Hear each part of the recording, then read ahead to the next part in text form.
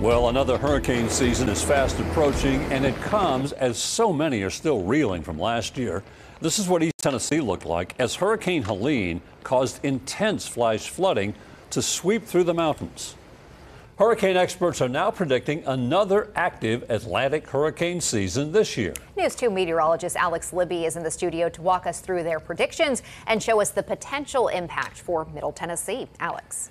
It seems like every year we have above average active hurricane seasons in the forecast, and that's no different this year.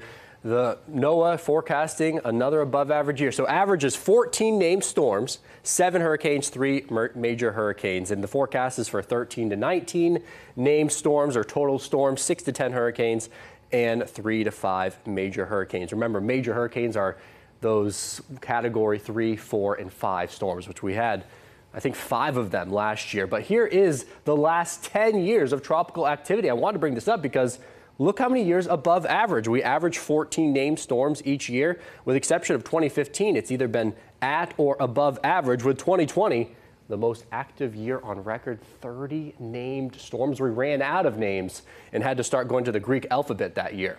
Well, here is the hurricane outlook and why.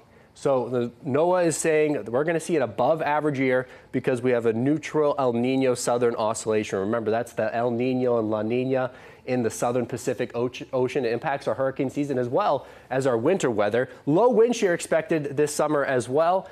You know, wind shear is good for tornadoes, but actually hurts hurricane formation. And then warmer than normal sea surface temperatures.